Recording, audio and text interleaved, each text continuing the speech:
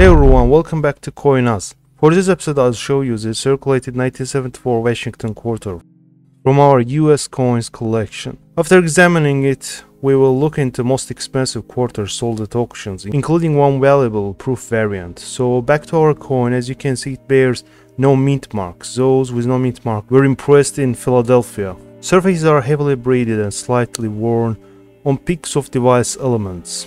Here we have several large crisscrossing scratches.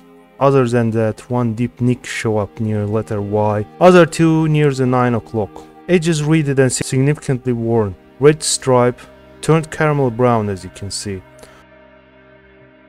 On the reverse we see light to medium wear on feathers of eagle, and significant wear on the chest and tail area.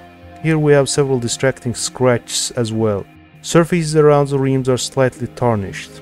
This coin is worth a quarter, but at higher uncirculated grades they can be very valuable. Anything grading above MS67 is considered very scarce to rare, and these are usually left for most sophisticated collectors only.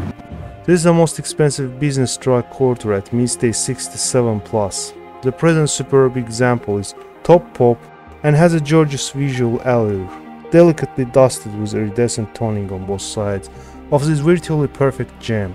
It was sold for $2,115 in 2020 at Legend Rare coin auctions. But the most expensive 1974 quarter is this proof quarter with deep cameo designation. Absolute pinnacle at PR70 grade. This specimen is literally the perfect coin. Liquid mirror fields contrast boldly with the strongly impressed devices to produce a memorable deep cameo effect. Sold on January 8, 2009 for $10,925 at Heritage Auctions.